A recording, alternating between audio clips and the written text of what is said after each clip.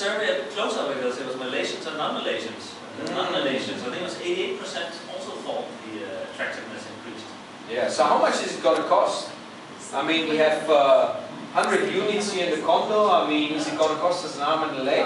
No, it's like 2 times Nasi Lemak for apartments. Really? So how much is that Nasi Lemak costing? Well, is it 5 ringgit Nasi Lemak? Wow.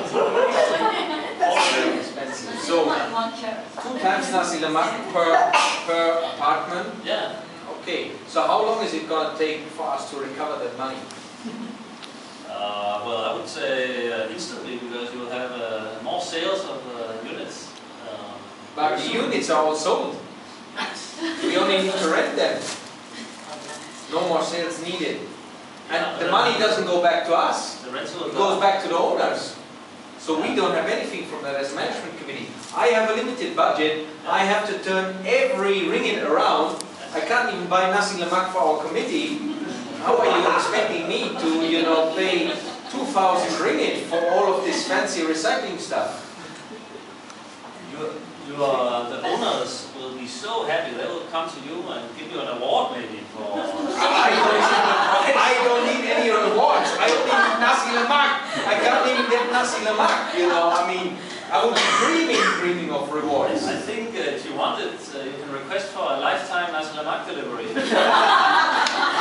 Are you going to sponsor it? The owner will sell his unit. Maybe a 30% higher price or something. Gregor, how long do you actually live in Malaysia? then you know as well that an owner doesn't give anything about it. Sure. Because if an owner, most people here, or a lot of people here, they buy units as an investment. Yes.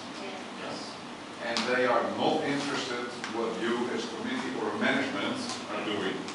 As long as the place is clean, they're happy. As long as the price increases, they're happy. Yeah. You will have a damn hard time to convince an owner. You will have a damn hard time. Yeah.